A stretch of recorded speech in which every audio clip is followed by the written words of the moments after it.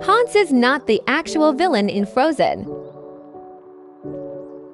The trolls are responsible for turning Hans into an evil guy. The trolls are able to manipulate minds by erasing and replacing memories. The trolls are the evil ones, not Hans.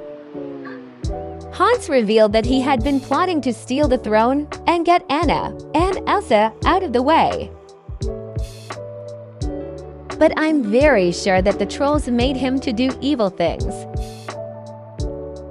They even said get the fiancé out of the way, and the whole thing will be fixed to Kristoff while singing Fixer Upper.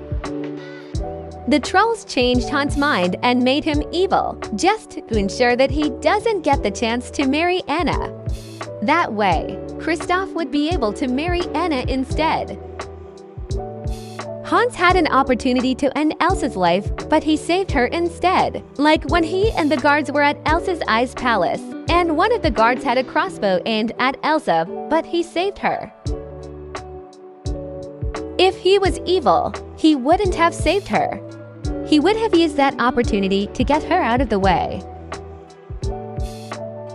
He was a good guy until the trolls manipulated his mind.